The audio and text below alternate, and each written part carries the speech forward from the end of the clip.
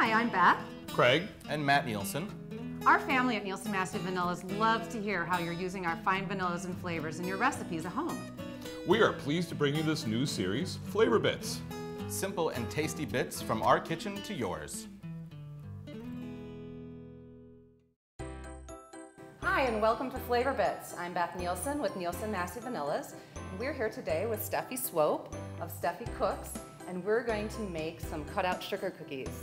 Well, you know, cookies are one of the very first things I remember making with my mom as a kid, and they really helped spark that love of baking for me.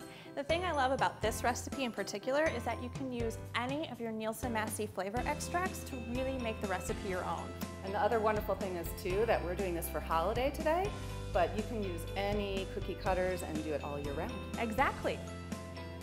So first we're going to beat our butter at a medium speed with an electric mixer until it's creamy. And then we'll add our sugar and beat that until it's nice and fluffy.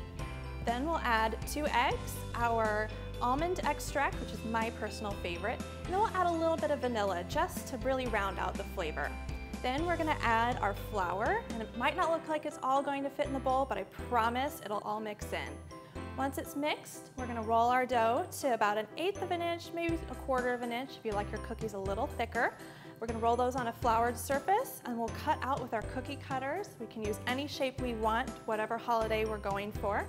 We'll place those on our cookie sheets, and we'll bake at 375 for about 10 to 12 minutes, or just until they're very lightly colored on the outside.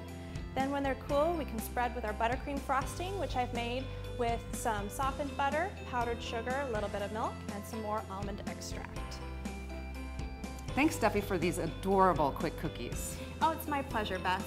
And for more simple, easy ways to make your recipes unforgettable, follow us at nielsenmassey.com and Chicagonista Live.